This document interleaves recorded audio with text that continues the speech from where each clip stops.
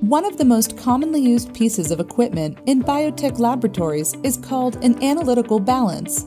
We can use it to take very precise measurements, 4 places to the right of the decimal point. Keep in mind that a small paperclip weighs about 1 gram.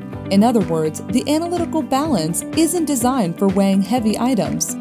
For example, this balance has a maximum weight of 310 grams. That's about the same weight as a can of tomato soup. Weighing anything larger than that will cause damage. The first consideration is selecting the workspace. The balance needs to be placed on a steady surface such as a marble counter or a lab workbench in order to minimize vibrations. The balance shouldn't be used near doorways or air vents because it's sensitive enough to be affected by air currents. Check to see if the balance is level. Adjust the feet until the air bubble is inside the black ring. If the balance has been unplugged or turned off, you need to let it warm up and reach the required operating temperature. Let's try an example. We want to measure out 1.5 grams of sodium bicarbonate. Typically, we use weighing paper for measuring anything less than 5 grams. Fold the opposite corners of the weighing paper together and make a crease. Then do the same for the other corners. Place the paper on the balance pan. Close the side doors and press the tare button to zero out the paper. Use a lab scoop to slowly add the sodium bicarbonate to the paper.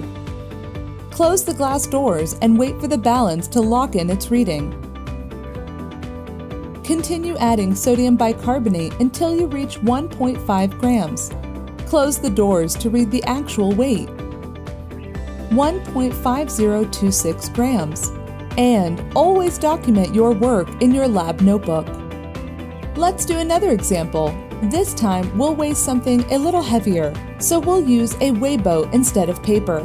Let's measure out 12.19 grams of powdered tris buffer. Place the weigh boat on the balance pan. Close the side doors and press the tare key.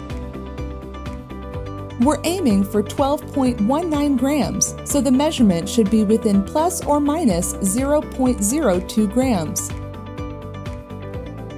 Always document your work in your lab notebook. Cleaning the balance is an important step, especially at the end of the day. Put it into standby mode or unplug it. Remove the weigh pan and components by lifting straight up.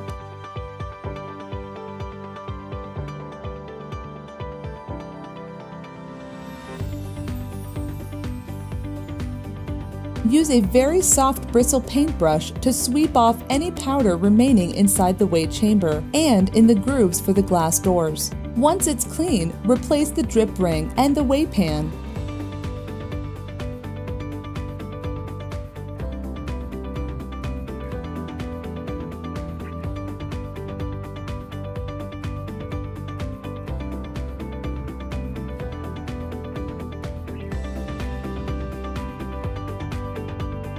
Now you're ready to head into the lab and practice using an analytical balance hands-on. To find a life science course near you, visit ncommunitycolleges.edu or ncbionetwork.org.